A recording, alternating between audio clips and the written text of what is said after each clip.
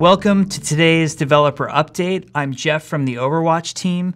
This is a very exciting one because on May 23rd, 2016, we launched Overwatch, and we really didn't know what the reception was going to be like, and it was absolutely amazing. And we are so fortunate here at Blizzard that so many of you came along for the ride and not only played Overwatch, but fell in love with it like we fell in love with it. And you guys really made this game your own.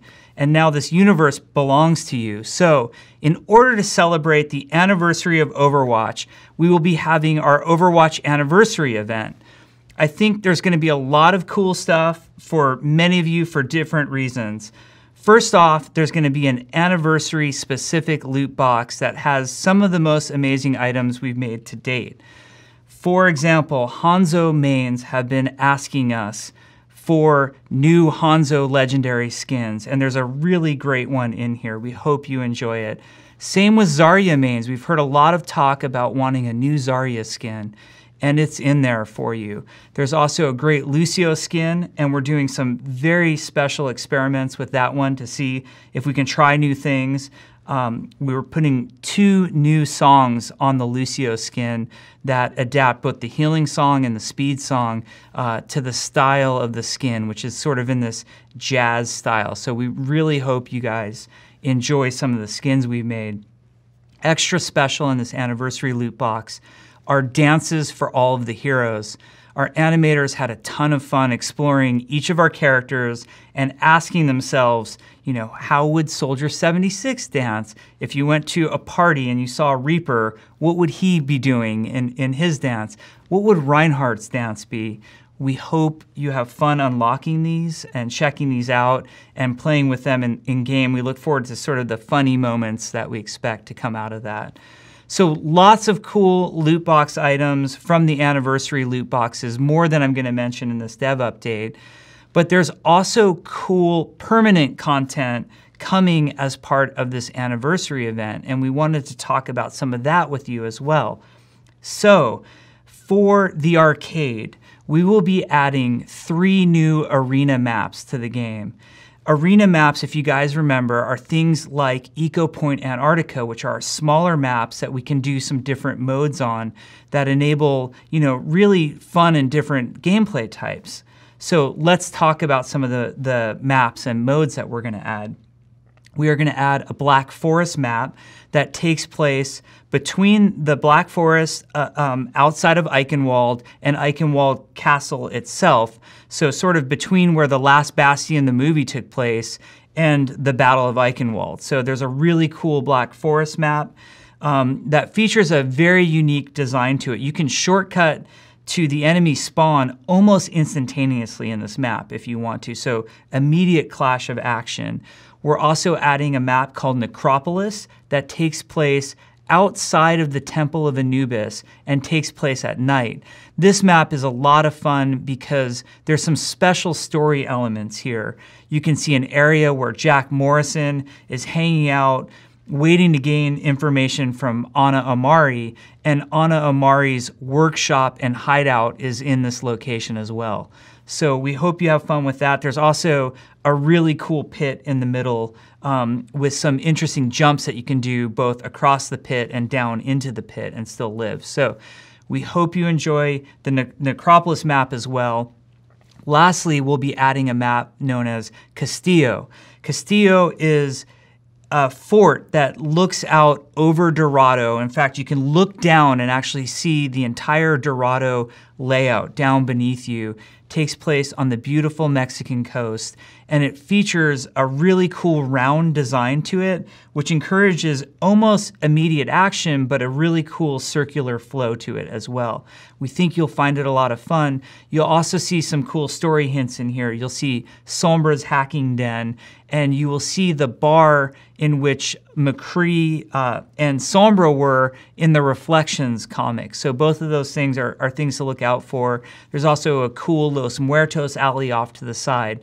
So 3 new maps coming. These maps not only will be added for the anniversary event, but will persist and be a part of Overwatch from now on. And you can access them not only in the arcade modes that I'm about to talk about, but in custom game as well. So that brings our total arena map number up to 4. So these new modes, first of all, let's talk about elimination. We're going to change how overtime works in elimination, or I should say sudden death. So the way it used to work is after a set amount of time, you would get a warning and then it would reveal both characters. But we found there was a lot of frustrating moments, in particular with characters like Roadhog or Soldier 76 with their self-healing, who could sort of avoid the enemy as much as they wanted to and force a draw to happen. We're changing this dynamic completely. What will happen now is after a set amount of time, we will give you a 30-second warning. At the end of those 30 seconds, a capture point becomes available, usually in the center of these arena maps. And once that point is available, whoever captures it wins. So that means the days of Symmetra in Eco Point Antarctica, camping out in her spawn room the whole time, waiting for the enemy to come, and if the enemy doesn't come, force a draw, those days will be gone. You now need to go out and fight, and if you don't go out and fight, that capture point is going to end the match very quickly. In our internal play testing, it's playing really well. We'll watch how you guys play it, and we'll do some tuning and tweaking and adjusting when we see, just how long should it take and are we revealing it soon enough. But beyond the tie-breaking mechanism, which we're excited about, we're adding 2 new ways to play elimination. And in the custom game options, you can set these to any player amounts you want. But in the arcade, for anniversary, first of all, we'll have something called limited duel.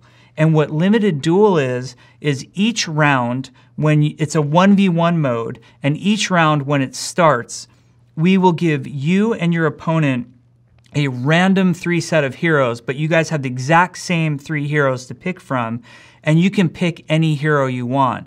And what this does is create a lot of fun sort of play and counterplay. What you're trying to do is figure out, not only what hero are you best at, but what hero stands the best chance against the other 2 heroes that got selected. So there's some really interesting rock, paper, scissors type of decisions in the limited duel mode.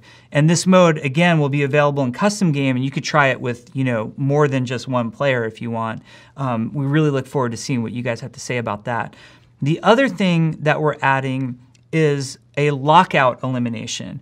And the way lockout elimination works, first of all, for the anniversary event, we're setting it to 3 players. And the way that this works is both teams select whatever 3 heroes they want, kind of like how elimination works today. But as soon as your team wins with those 3 heroes, they are locked out and you're not allowed to play them again. So if your team picks Roadhog, Soldier 76, and Ana as your composition, and you win the very first round of that elimination mode, well, you're not allowed to play Roadhog, Soldier 76, and Ana again. They're now locked out for you. This came about as a community suggestion. We thought it was fantastic. We've been playtesting it a lot, and we really enjoy it, so we hope you enjoy it as well. Again, all of these options will have extra ability for you to tune and tweak them as you like in custom game, and we highly recommend you start playing around with these new maps and mode in custom game. So that's just the tip of the iceberg, some of the fun stuff that's coming as part of the anniversary event. Really, we want this event to be a celebration of you, our fantastic community. We would not be where we are today without you. This game absolutely belongs to you guys. I consider us just the custodians of Overwatch at this point. It is your world. You are the heroes. You're telling us what's going on. We cannot thank you guys enough for what an amazing year it's been, and we look forward to the year in front of us. Thank you.